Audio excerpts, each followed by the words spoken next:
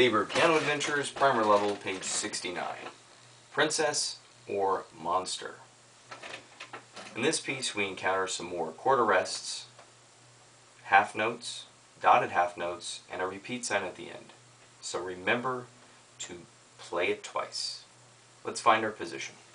The right hand fifth finger starts on G. Here is middle C, D, E, F, G, C position.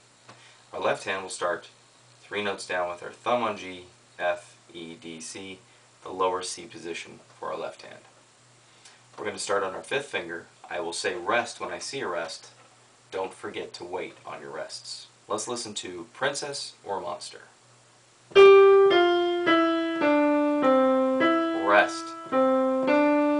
Rest. 1, 2, 1, 2. Rest. 1, 2. 1, 2, 3. Rest. You see the repeat signs at the end? Let's do it again. This time I'll count and play.